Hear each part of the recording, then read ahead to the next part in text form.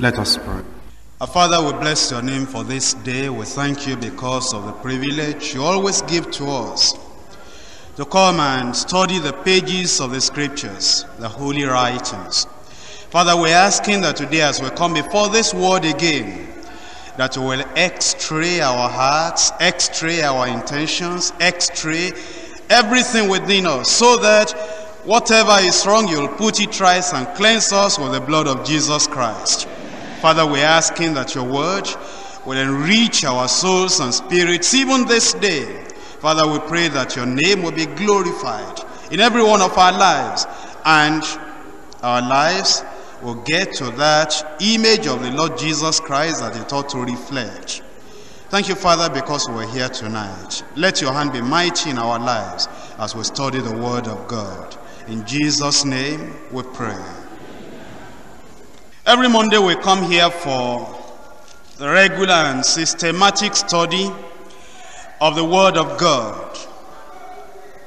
It seems strange that in various assemblies and gatherings and churches, there is not much emphasis on studying the Bible, and yet it is our very life. But we praise the Lord because of the privilege and the heritage he has given to us as a local assembly, as a unit of the church here. And regularly we have been coming and we have been studying the word of God. Now, in many circles, when they come together like this, all they do is just entertain one another. You know, many stories told, some true stories and some false stories, some fables all put together to make the members in the church and the congregation just have a nice time and just to laugh. And if you're a newcomer, it might surprise you that as we are here tonight, we just pick up the Bible and we just go from chapter to chapter, from page to page, and from verse to verse. Well, that's how we do it here every Monday. And it's always an enriching time we spend before the Lord. Now, you came with your Bibles here tonight. Can I see them? Raise them up and let me see. Now, newcomers, when you are coming next Monday, because I believe you'll be coming, you see all these people with their Bibles and some white sheets of paper were put in their hand. That's how to come. You come with your Bible. Thank you. You can put it down. You know, I found that in some places where they're just religious churchgoers, they are ashamed of the Bible. They manage to have a Bible, and at night it's under their pillow. During the day it's all ruffled, and when they are managing to go to church, they wrap it up so much that not even the devil will know they have a Bible. They hide it so much. But you know, when we come to the church here, we are just happy and glad and proud to bring our Bibles along. So if you have just started coming and you are not used to it yet, get used to it and raise up your shoulders, bring along your Bible. It will do you good. You know, tonight it's so exciting as you come to open the verses that I'm going to read to you. They're just terrific, just wonderful. And as we analyze them, and as we just explain them, you'll see how wonderful it is to have a taste of the life of the early church. In Acts of the Apostles chapter 5, reading from verse 12 to verse 16. And by the hands of the apostles were signs and wonders wrought among the people, and they were all with one accord in Solomon's porch. And of the rest durst no man join himself to them, but the people magnified them.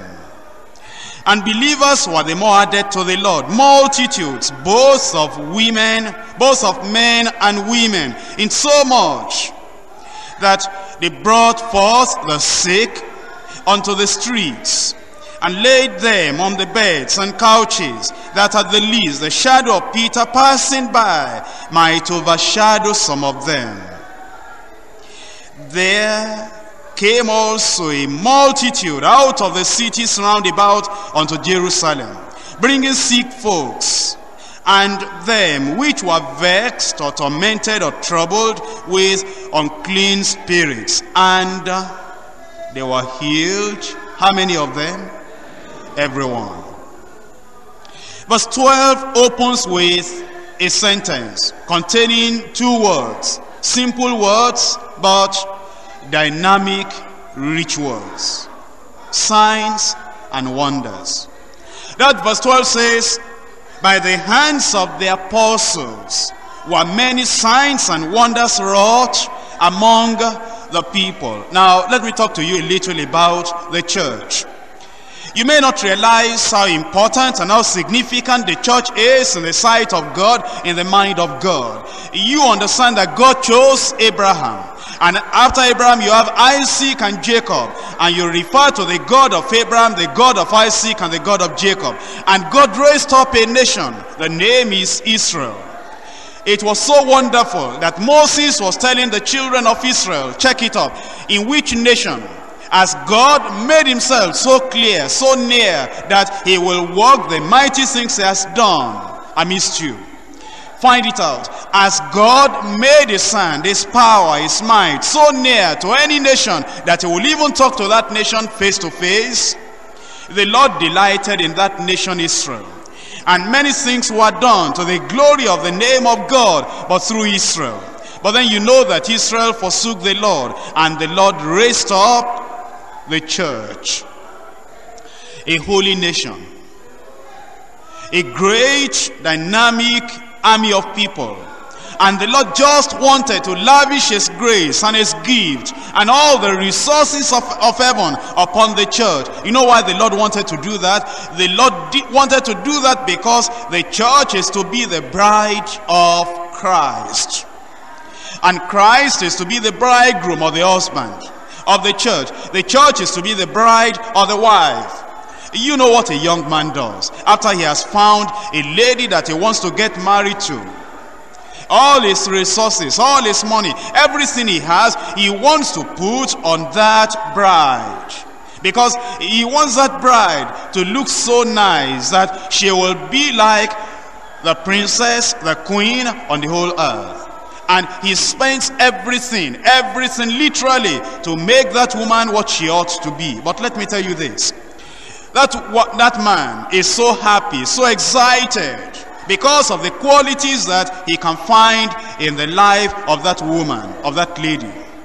And during the courtship, that husband-to-be, that bridegroom is watching that the qualities he saw before in the life of that bride will still remain there. If those qualities fade out, he becomes unhappy. He becomes uninterested. If all the charming personality of the woman decreases in any way, the man is not happy till the day of marriage. In fact, you know, at the day of marriage, the man wants those qualities again, the beauty again, everything to come out with some splendor. And during the marriage, the man wants those qualities originally. The quality in behavior, in character, in conduct, in appearance, everything. The husband wants all that quality to remain. And there are problems in the mind of that man if the qualities are fading out. I'm telling you something. The church is that wife, is that bride. And in the early church, as this church was betrothed unto Christ, given unto Christ, there were some qualities in that church. Purity, power, just the graces and the resources of heaven and the gifts of the Spirit in that church. You know, some preachers are saying that, well, the grace will not always be there in the church. The gift will not always be there in the church. The power will not always be there in the church. But you know, I'm here to tell you, the husband will become uninterested anymore if those gifts and the traces and the resources and everything, if they are fading out. The Lord doesn't want the beauty of the church, the power of the church, the charm of the church to pass away or to fade out. He wants it to remain in the church, because that is what keeps Christ the bridegroom, interested in the church, the bride. But many preachers are saying that the church is no more like it is. Have you ever watched women after they get married? They don't stop getting the husbands interested in them.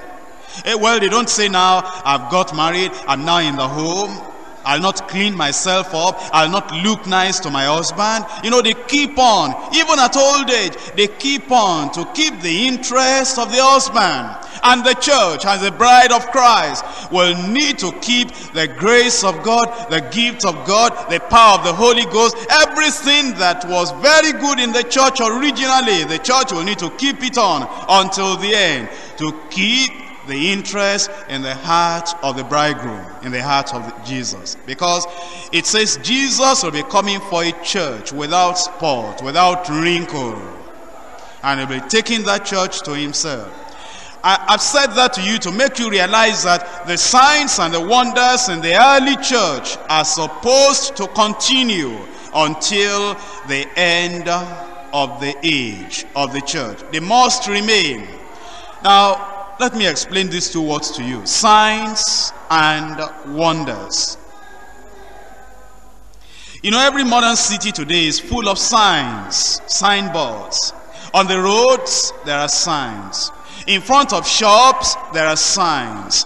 Sometimes in front of, you know, in the streets, you see the signs pointing to the streets.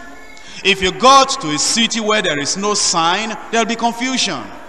You will not know where to buy what you want to buy. But it is a sign that shows the supermarket, the general market, the grocery. It's the sign that shows the pharmacist shop. It's the sign that shows where the hospital is, where the offices are. It's the sign that points the direction to you.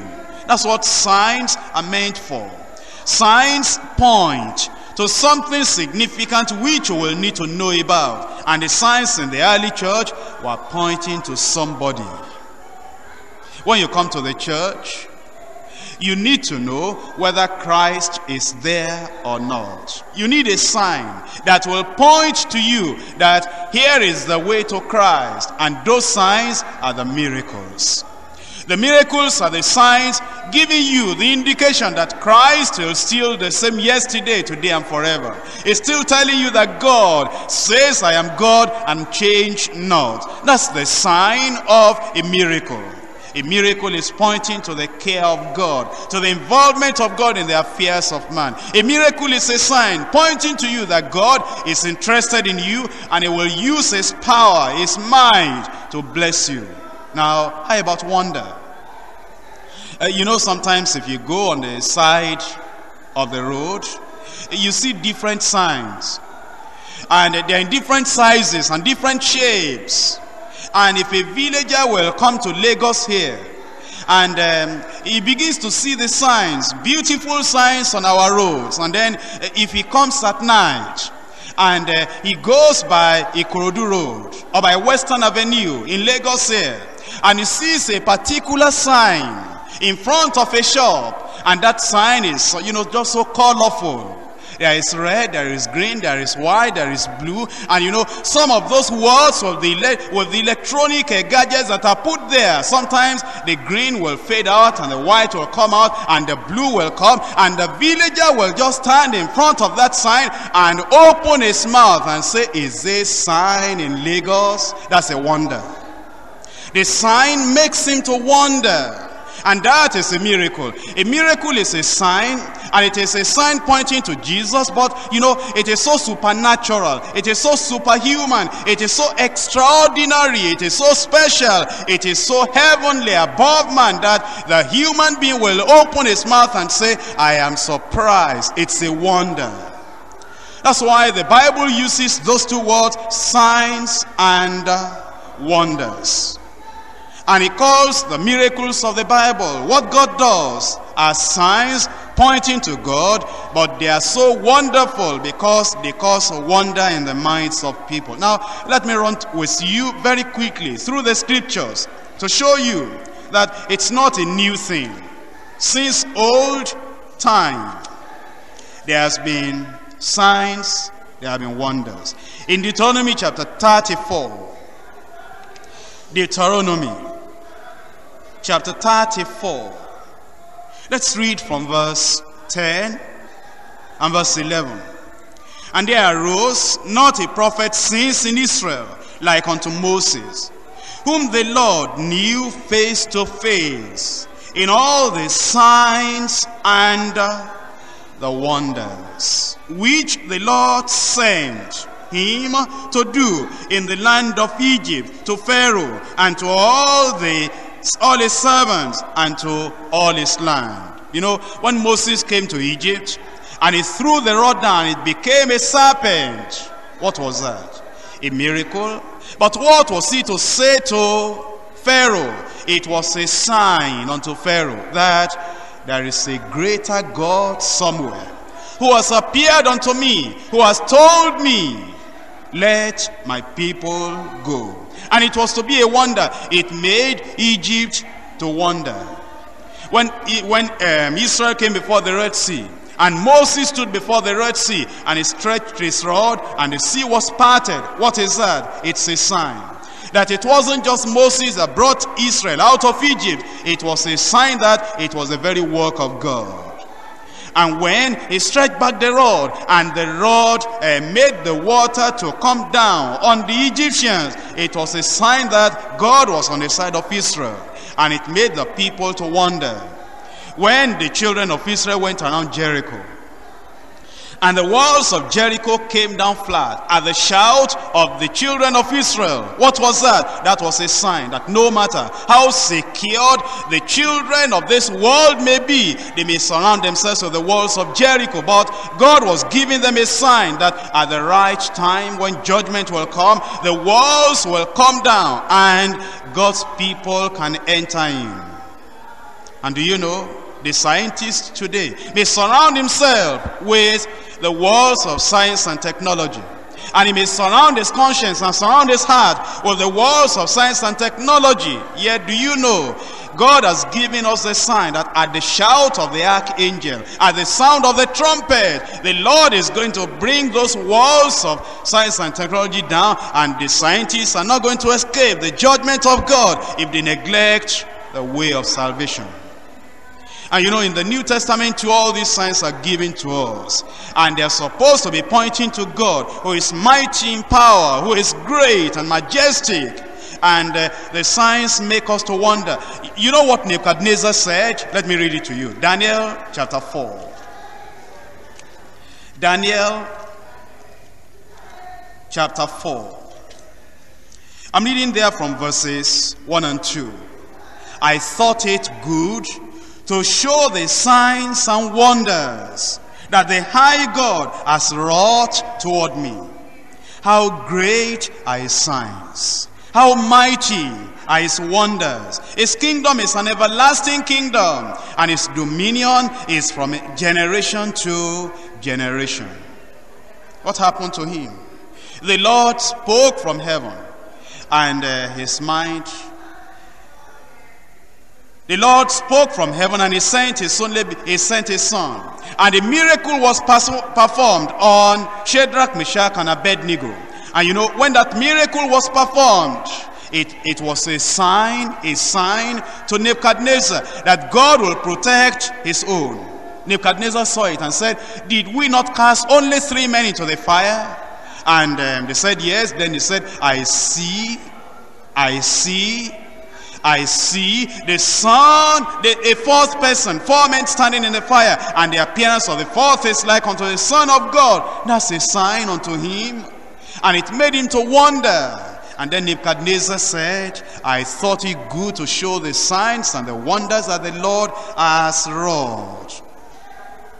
And do you know, when later I was even punished in such a miraculous way, again he said it, that the signs that were wrought toward me. So you can see then signs and wonders, the miracles. In Daniel chapter 6, verse 27, he delivereth and rescueth, and he worketh signs and wonders in heaven and in earth, who has delivered Daniel from the power of the lions. Miracles are signs and wonders. John chapter 4. John chapter 4, verse 48. Then said Jesus unto him, except ye see signs and wonders, ye will not believe.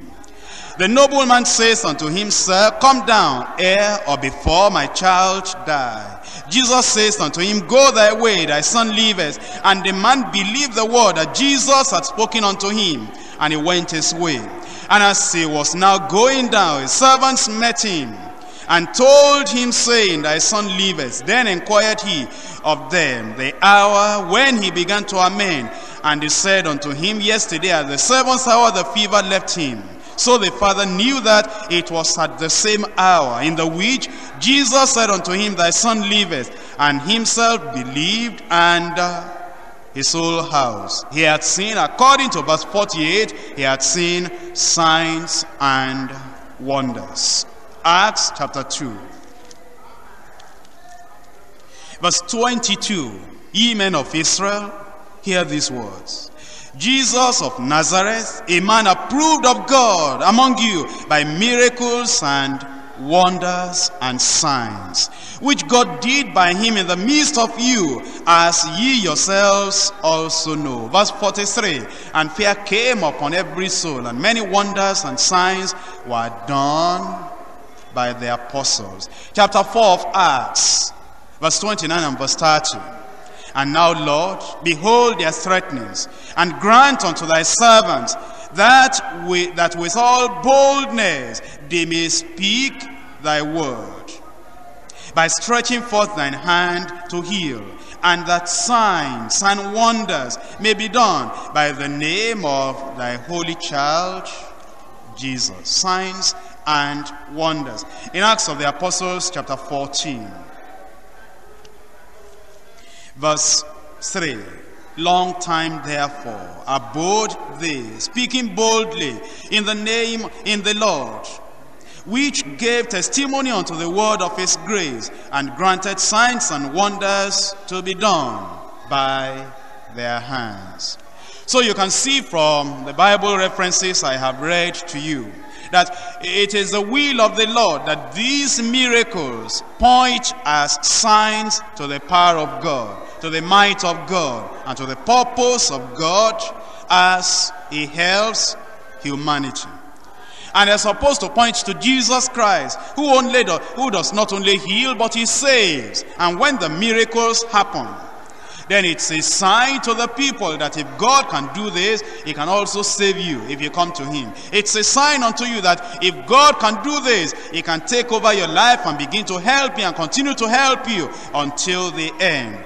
The miracles are signs pointing to Christ, and because they're supernatural, they make us to wonder. Now, Acts chapter 5.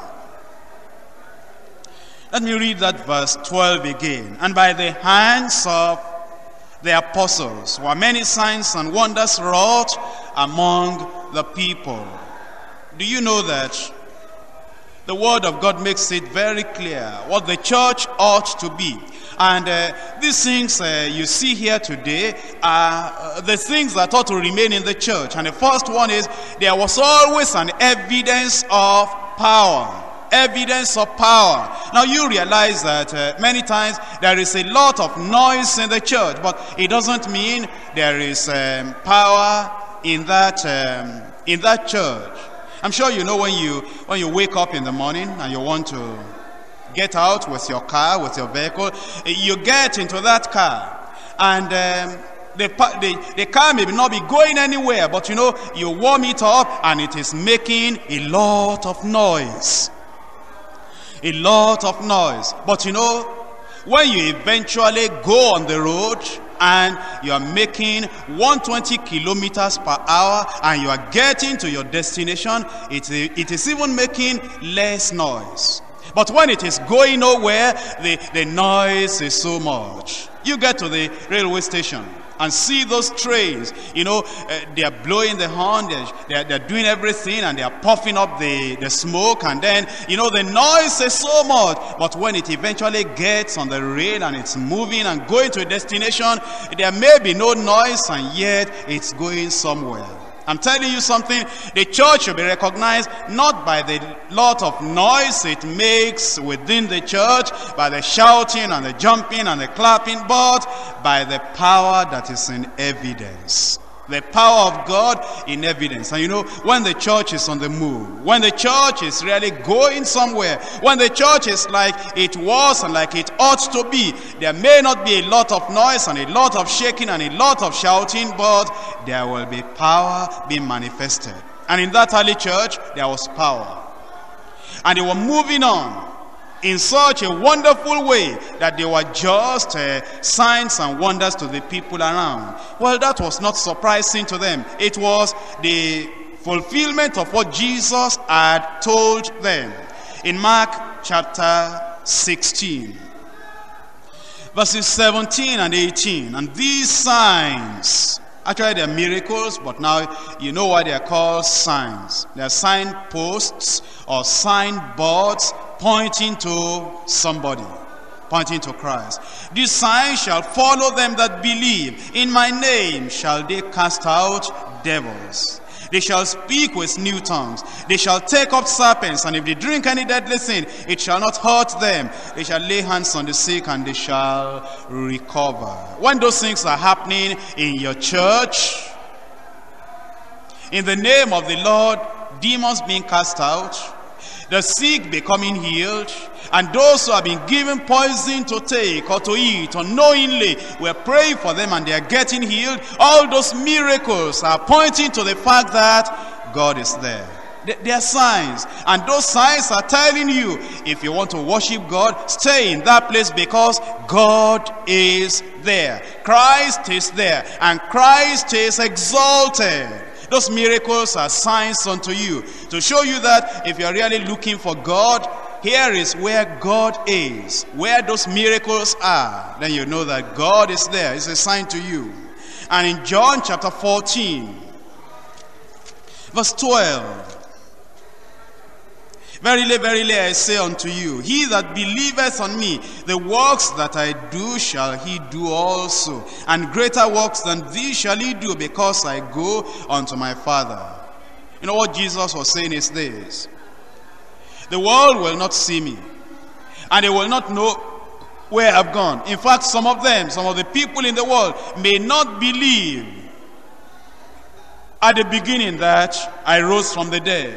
But when you, my disciples, apostles, and followers, when you go into the world, you are going to do something. The works I do, you will do also. When you do that, it will be a sign to the people around that this Jesus must be alive, because the name of a dead man cannot work like this. If death has eternal, ultimate power against and over this man, his name will not be working miracles like this. And therefore, when you go out and you are doing those same works that I have been doing, it will be a sign that will make the people of the world to wonder. But that sign will be pointing to the fact that I am risen, I am ascended, and I go unto my Father. You will even do greater works than these. And so you now realize what those miracles are meant for. They are the signs pointing to Christ. God's name was glorified in the early church, and his power was in evidence through the apostles. And it says in Acts chapter 5, verse 12, by the hands of the apostles were many signs and wonders wrought among the people, and they were all with one accord in Solomon's porch. They were united. That means that they allowed their hearts to be circumcised, sanctified, made holy. Because you know, when you are sanctified and purified at heart, it's easy for you to keep in unity with the believers. There was power, there was purity. There was a spirit baptism, there was sanctification. These were people who did not just follow after power, miracle, without following after unity in the body of Christ. And it must still be so today, that we must still be with one accord, united. And it's not easy to be united if we are not holy, if we are not sanctified. But they remained sanctified and they were united. Now, I've told you about the power. Let me talk to you about the purging. Purging. I told you last week that Ananias and Sapphira, the wife, they sold a possession. That's in Acts chapter 1, verses 1 to 11. But then they pretended, and they came with a lie. They wanted to create a false impression. And because of that, the judgment of God came on Ananias and came on Sapphira. It was a great sin. And it made the hearts of the people in the church, obviously, it must have made them sad and sorrowful. But let me tell you something. The Lord wanted the church to remain pure. And he did not want the devil to pollute or to corrupt the church at this point. And therefore, he made sure that he purged that church of hypocrisy. And what was the effect of that purging? The effect of that punishment? Look at verse 5. Acts chapter 5, verse 5. Ananias, hearing these words, fell down and gave up the ghost, and great fear came on all them that heard these things. The purging had an effect on the church, an effect on all the people that heard about it. It created a good, godly, healthy fear in the hearts of the people. And they were afraid to be hypocritical. They started dealing with sins in their lives because they knew that even though there were miracles of mercy, listen to me, there were also miracles of judgment. Even though there were miracles that came to comfort, there were also miracles that came to convict. Even though there were miracles that just were like cooling rivers of the love of God, yet there were miracles that were just like the burning fires of the very indignation of God. And they knew that the miracles were used to manifest the power of God, to help people, to heal people, and at the same time to judge and to punish people and to purge the church. Because of that, fear came on all the people that heard. Look at verse 10. Then fell she down straightway at his feet, and yielded up the ghost. And the young men came in and found her dead, and carrying her forth, buried her by her husband. And great fear,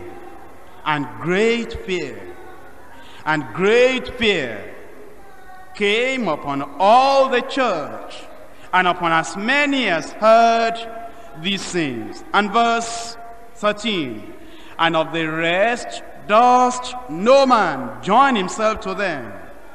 What did that do? It purged the church. Hypocrites heard about it, they stayed away. Those who were pretending, they heard about it, they stayed away, because they knew that if you got into that church, God was at work. He was healing the sick, he was killing rebels as well. And because of that, the hypocrites just stayed away, and no man, that means no hypocrite and no pretending sinner, came to join them. And then it says something, but the people magnified them. Magnify them. Have you ever used a magnifying glass to look at something that is tiny? And that magnifying glass will increase the size of what you are looking at. What this is saying is, the people that saw the church pure, powerful, and holy, they put a magnifying glass on the church. And they magnified their love, and they magnified the power of God in their midst, and they magnified the activities of the Holy Ghost in their midst. It was like God put a magnifying glass in the hands of the people of the world to magnify the church in their eyes. And the influence of the church was magnified because God was at work. Now, let me talk to you a little about purging the church and the effect it has on people.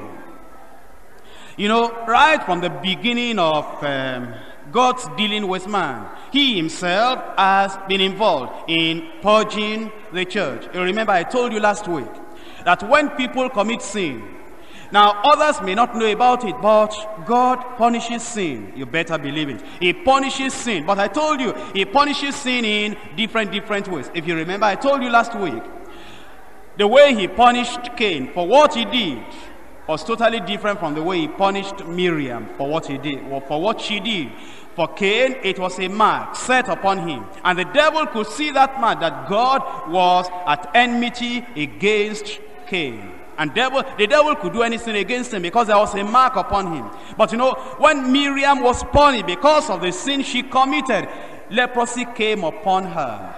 You remember Abihu and Nadab, the children of Aaron. They offered strange fire in the temple of the Lord, in the tabernacle of the Lord, and fire came down from heaven and just consumed them. You remember Korah, Dathan, and Abiram. The earth opened and swallowed them up. God uses different ways and different means of punishing and purging those who commit sin. But you know, I want to tell you something. The Lord doesn't always do it himself.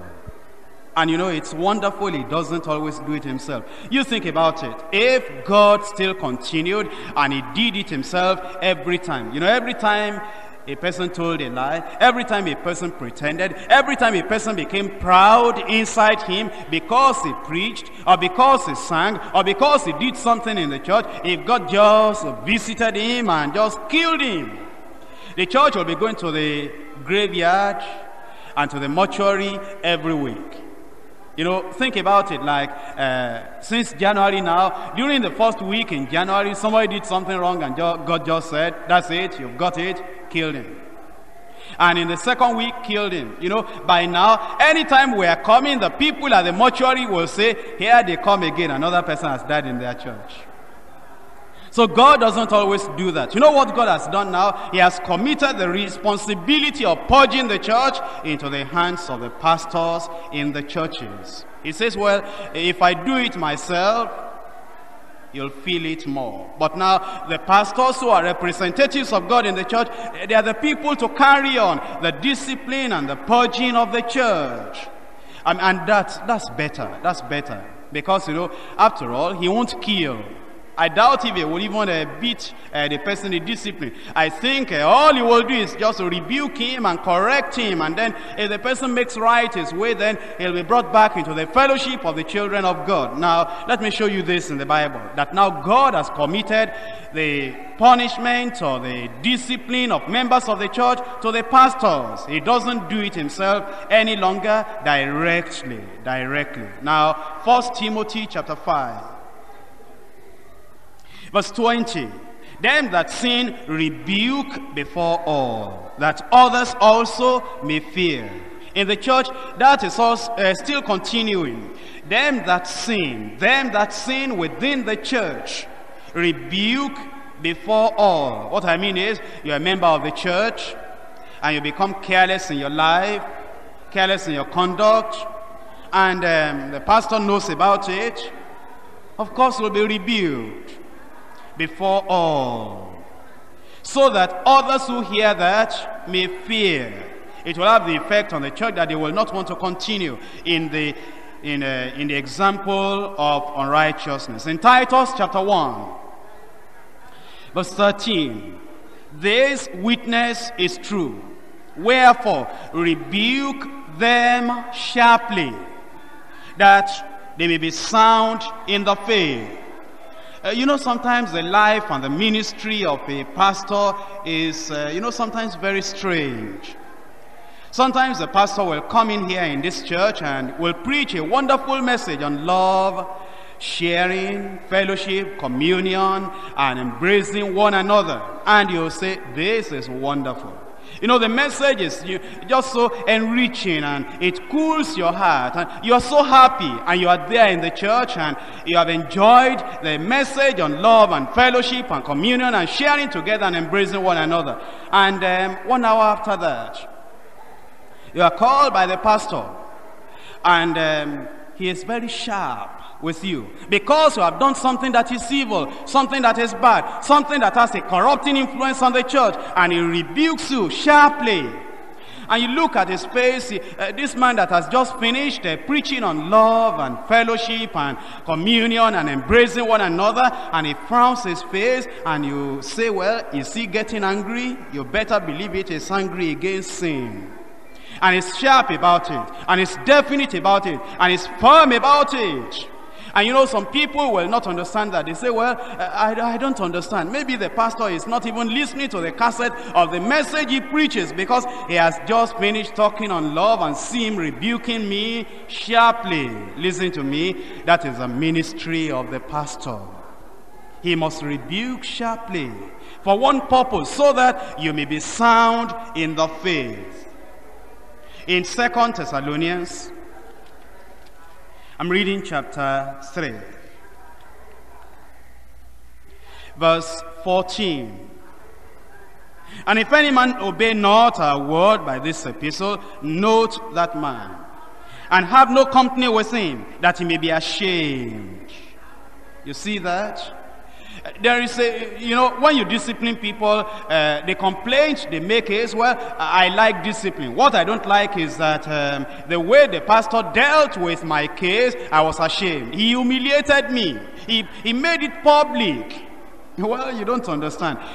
Discipline is supposed to make you ashamed of the evil, the sin, the corruption in your life. And if you are not ashamed of yourself when you are disciplined, if it doesn't bring humiliation upon you, it is not discipline.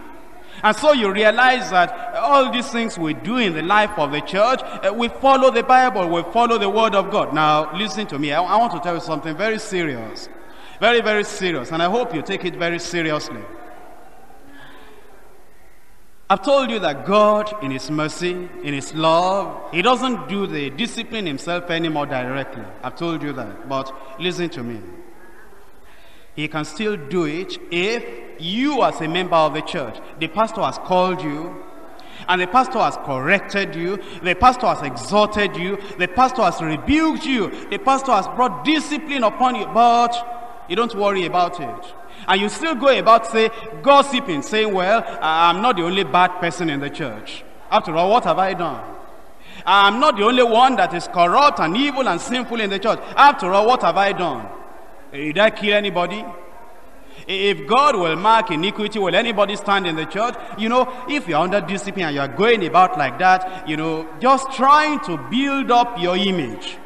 And people ask you, and they say, well, what really happened? Well, you say, I don't know this church. I don't know what they are doing. That pastor, I don't think he even has the love of God in him. Instead of you accepting your shame, accepting your reproach, and coming under the discipline of the church. Now, if you become rebellious, God will step in. He'll say, Pastor, you've done your part, I'll take over. And if he does that, you are in trouble. Look at it in the Bible. 1 Corinthians chapter 5. 1 Corinthians chapter 5 from verse 1. It is commonly reported that there is fornication among you, such fornication as is not so much as named among the Gentiles, that one should have his father's wife, the stepmother. And ye are puffed up, and have not rather mourned, that he that has done this deed might be taken away from among you. For I verily, as absent in the body, but present in spirit, have judged already, as though I were present concerning him that has so done this deed. In the name of the Lord Jesus Christ, when ye are gathered together, and my spirit with the power of our Lord Jesus Christ to deliver such a one unto Satan for the destruction of the flesh. I'm sure you don't want that. You don't want that. For your body or for yourself to be delivered into the hands of Satan. For you to have been corrected in the church and still to shrug your shoulder, to be stiff-necked and to be rebellious and stubborn until the church cannot do anything anymore. And the Lord says, I'll take over, I'll just handle him myself. Don't allow the Lord to handle you himself. It's better that the pastor does it. It's better that, you know, it's done in a way that you will be able to benefit. You know, I remember 1951. I was running away from school. And I'll come back from school. You know, I go straight to the school very quickly. Those days I was very clever. I'm not as clever now. And I will go to the church and answer yes, sir, to the register. And while we're changing classes at 8:30 or 9, I am out of that place and I'm out with my books. And I go to bury my books somewhere. And then I go back to the house to either take fish or sugar or something. And I'd been doing that for a number of days. Now, if I did that and I went back to school the second day, the teacher will call me and he will say, well, carry him. And he give me just 3 or 4 strokes. You know what? In those days, I was used to it.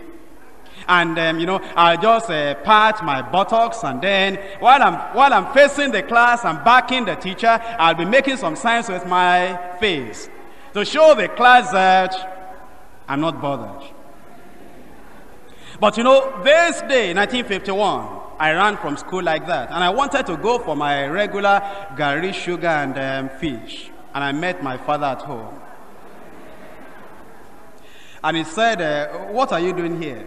I said he sent us from school to come and collect the harvest money. How much? I told him.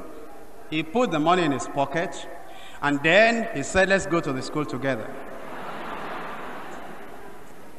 While we were going on the way, he used his knife, and then he cut a big stick. And he went to the school with me and got to the headmaster and said, is it true that you've sent this boy home to collect this? And the headmaster said, no, in fact, we've had this problem with your boy. He's been running away from school. We felt we could deal with him ourselves. That's why we didn't report to you.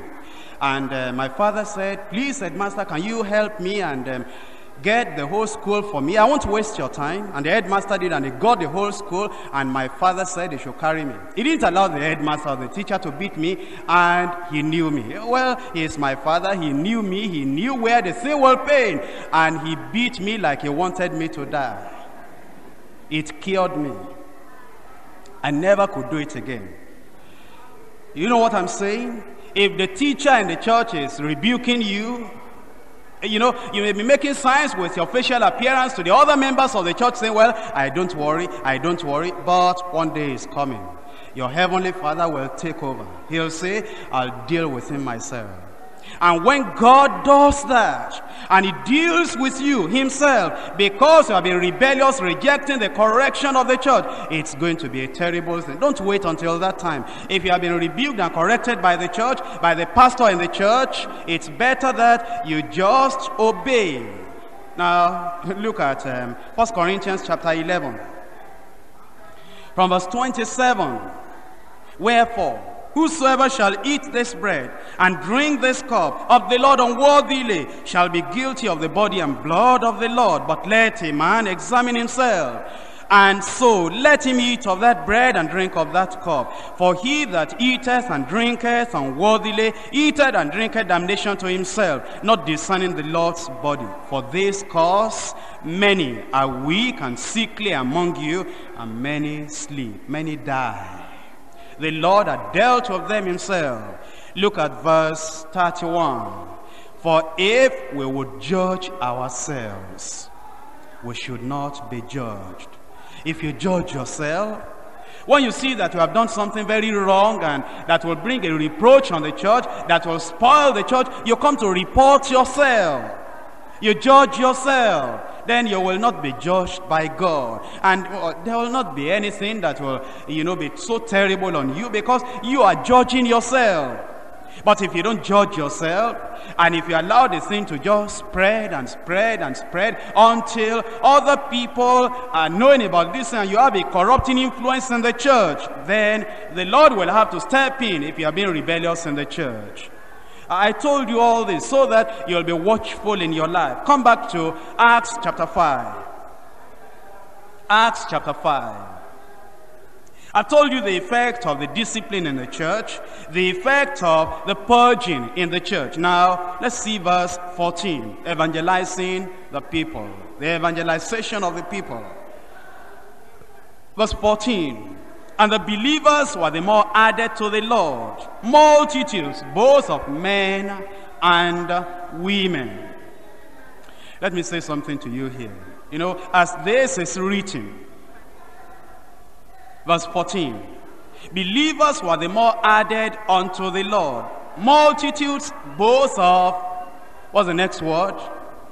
What's the next word after that? And women. You know, in our modern world, the women are kind of funny, fighting for their rights. And they say the men should always be coming behind. They want us to, copy everything in all that we do. Women first. Women first. They want you to kneel down for them, bow down to them, cringe for them, do everything for them. Because, they want us even in the church to say, after you.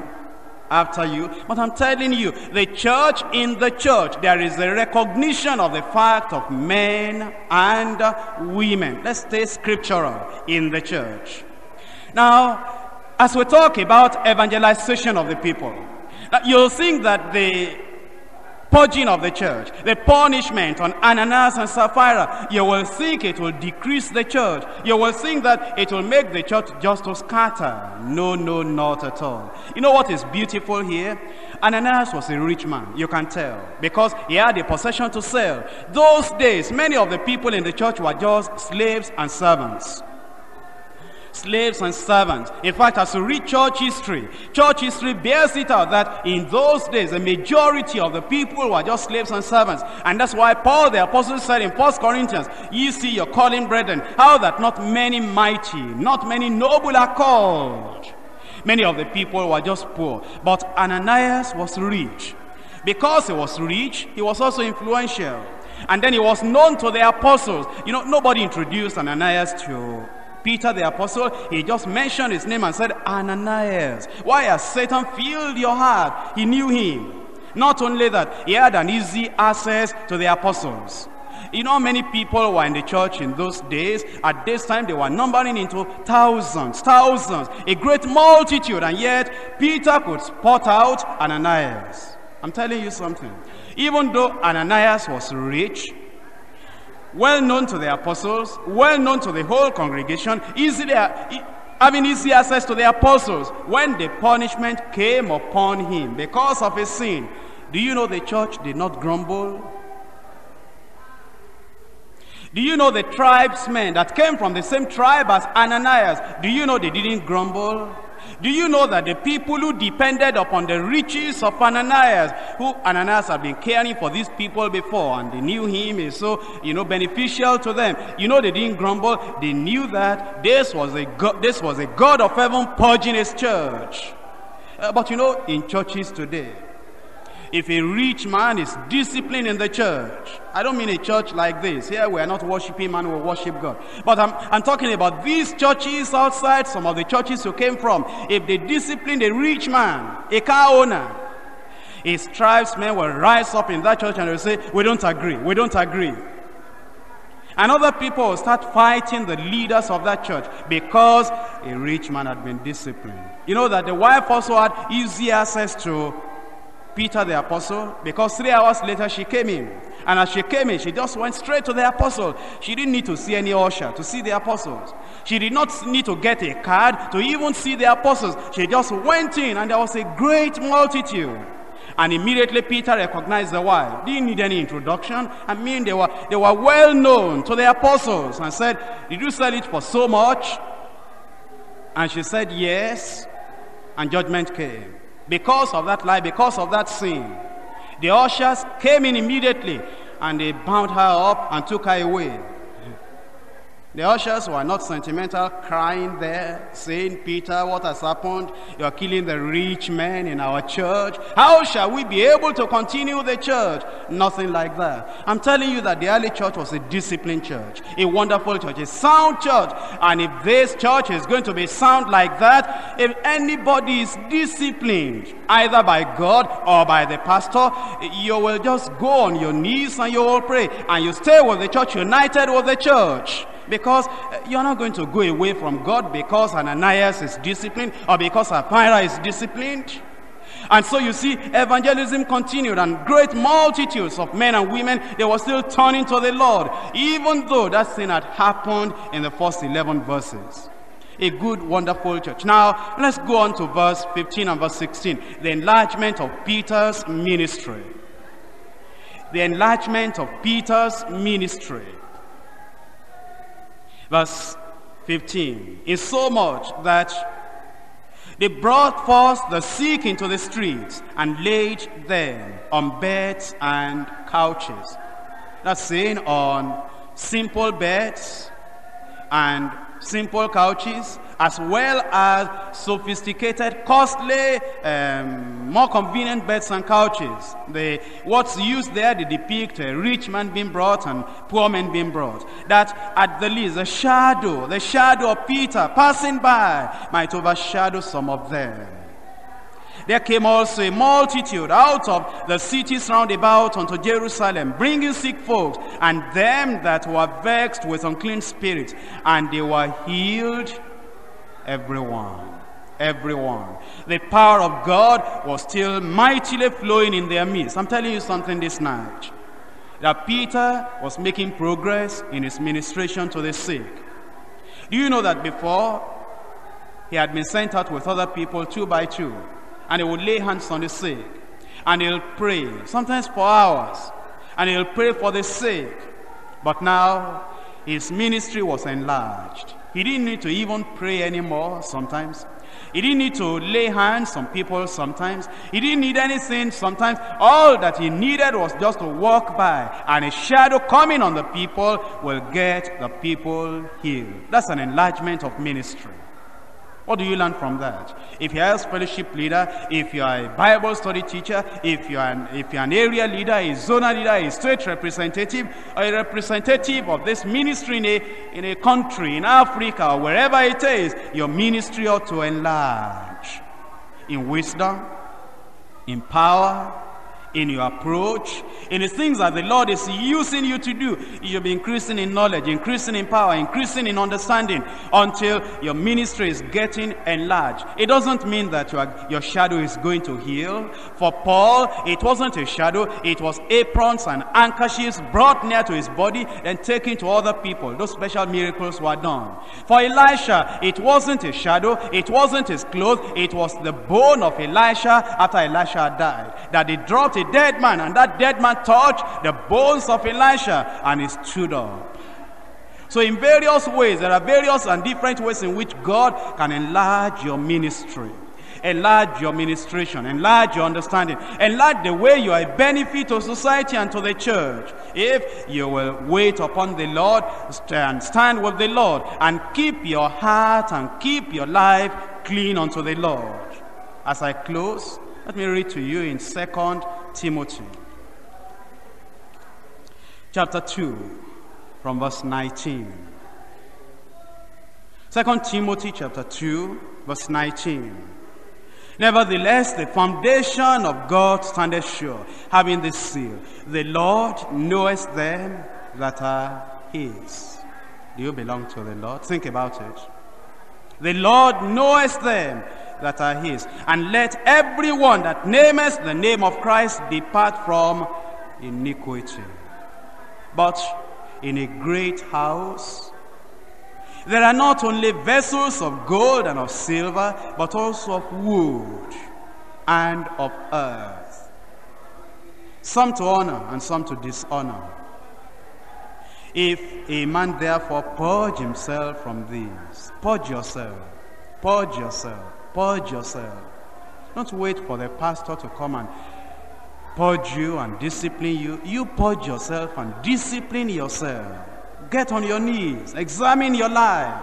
If a man therefore purge himself from these, don't wait for God to come and do it, to lay such a heavy punishment upon you because of your rebellion and your hard-heartedness in sin. If a man therefore purge himself from these, he shall be a vessel unto honor, sanctified and meet for the master's use, prepared unto every good work. Flee also, run away also from youthful lust, but follow righteousness, faith, charity, peace, with them that call on the Lord out of a pure heart. Rise up and let us pray. You can bring yourself to the Lord, bring your life to the Lord. If you have been under discipline and all you are doing is just laughing about it, just jesting about it with your friends, ridiculing the pastor, saying he's a pastor that is foolish for correcting you. Why not bring your life to the Lord? Purge yourself. Purge yourself. Don't let God come and do it himself. Purge yourself.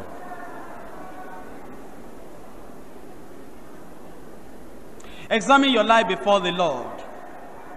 The miracles of God cannot continue in your life and through your life except you bring your life under the control of the Word of God. But you know, if you are a liar, a hypocrite, a pretender, the judgment of the Lord may fall. Be very careful. Be very careful. If you are still telling lies and you are still exaggerating and you are still going about gossiping and backbiting and doing what is evil, or perhaps stealing and committing adultery and fornication, and you are naming yourself with the name of Christ, why not come before the Lord and purge yourself and confess it to the Lord to forgive you and to cleanse you with the blood of Jesus Christ to change your life? You know, God is no respecter of persons. You may be rich and you may be old, whatever your position, God hates sin in the church. And if you're a member of the church, if you profess to have known the Lord, purge yourself, purge yourself, purge yourself. God will not take sin in his church.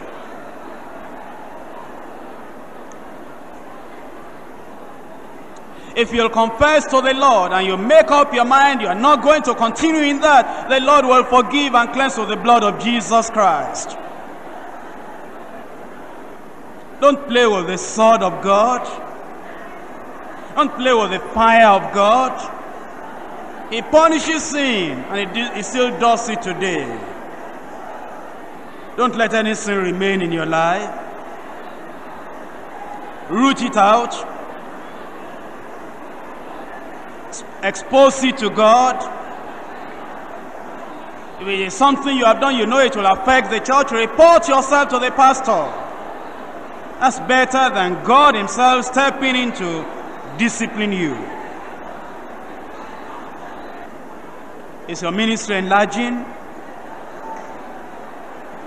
Are you the same?